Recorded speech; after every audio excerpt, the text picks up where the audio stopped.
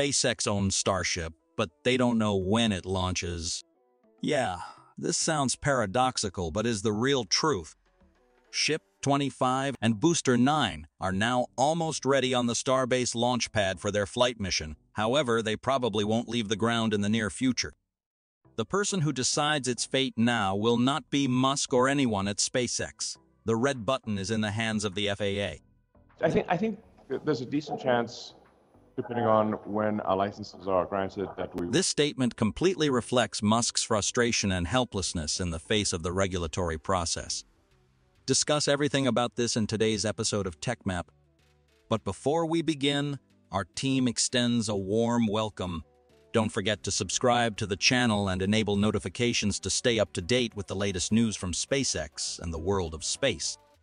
With that in mind, let's jump straight into today's episode. This is truly a long battle for SpaceX Starship. Just 1 month ago, excitement reached its peak as SpaceX announced that it was preparing for the highly anticipated launch of the Starship.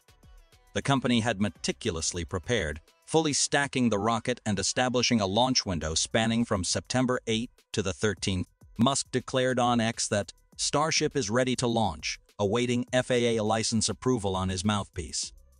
SpaceX then showed a completed list of 57 out of 63 corrective actions and asked for permission to fly. The FAA's answer was still no.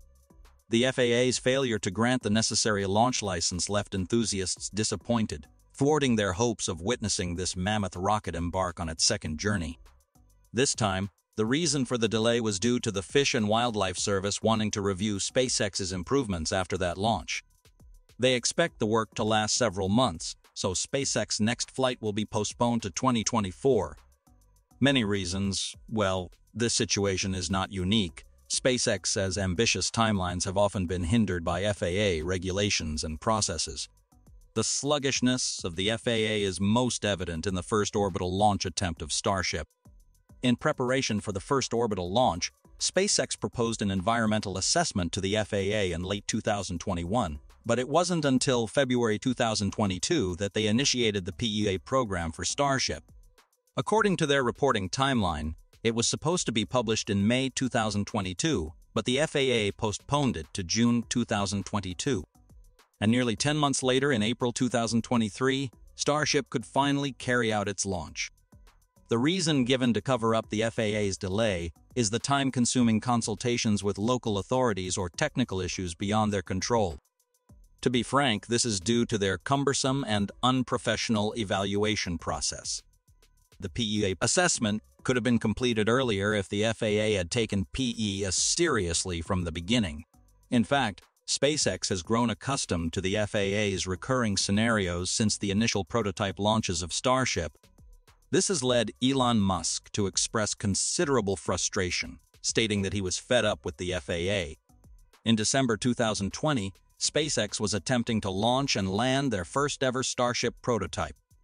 The FAA had worked with SpaceX and granted them a launch license, but they could only launch under certain weather conditions. Just minutes before SN8 took off, the FAA told SpaceX to cancel the launch. SpaceX employees at Mission Control ignored this message since they thought the weather was fine and that the FAA inspector didn't have the latest weather data. After an impressive launch, SN8 had a hard landing and ended in a massive explosion. Although no one was injured, the FAA was angry that SpaceX had ignored their launch requirements. And they did stipulate that an FAA inspector must be present for every flight of Starship from Boca Chica. The rigorous oversight from regulatory agencies behind the scenes played a role in delaying SpaceX's subsequent testing efforts with Starship 9. The gleaming 16-story steel rocket was fully fueled and ready for liftoff. However, at that moment, FAA officials were still in the process of reviewing the license for the test as SpaceX had made some changes to its permit application. During that time, Musk expressed extreme frustration with the process, tweeting unlike its aircraft division, which is fine, the FAA Space Division has a fundamentally broken regulatory structure. The license violation and subsequent license review process have escalated tensions between SpaceX and the world's biggest transportation agency. For years, Musk and others in the space industry have bemoaned the age-old U.S. regulatory framework for launch licensing as innovation and competition in space skyrockets. The delay of this agency also manifested in the launch of Starship 11, with a very silly reason, as the FAA inspector couldn't make it to the starbase in time. All right, to be fair, the FAA is doing nothing wrong here. However, as Elon Musk said, the FAA's regulations for space launches and rocket testing don't fit today's reality. The complex process is meant to enforce safety rules for the days when rockets were launched only a few times a year, and not an aggressive program like SpaceX's Starship. Being a test, it was expected that things would go wrong, but the FAA doesn't see it that way. That may be why Musk says the current rules were meant for a handful of expendable launches, as an expendable rocket wouldn't ever have a landing problem in testing because they don't land at all.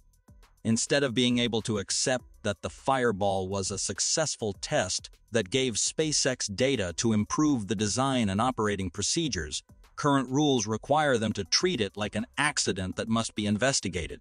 To understand more about this, I want to make a wider point about the FAA that affects not only space programs, but also the most popular form of electric aviation, small unmanned aerial systems, SWAs or drones. The problem here is that the FAA is great at managing long-standing things like commercial airliners and general aviation, where rapid change isn't happening.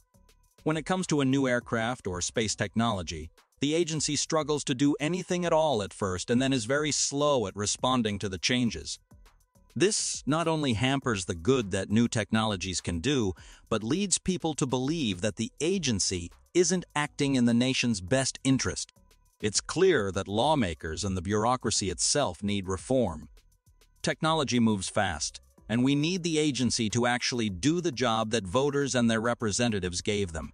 It is supposed to be making sure that air operations are safe and shouldn't be stuck in regulatory and legal molasses. Even on issues that Congress gave full authority to the agency for, there's a culture of careful consideration that isn't tempered with common sense. It's common for federal regulators of all kinds to be behind the times and a big pain to deal with, so this isn't a problem that the FAA exclusively deals with. Much of it isn't the fault of any individual administrator, regulator, lawyer, or official. They're all stuck in a bad system that keeps the agency from doing its job. If it was all trivial, this wouldn't be a big deal, but new technologies save lives. When we can't save lives with new technologies because fogey at the federal government is mired down by a plethora of conflicting and outdated rules, real people are hurt needlessly. Perhaps Congress should pass a law creating a common sense department in each regulatory agency that regulated businesses and hobbyists can contact to get bad or outdated rules a quick review.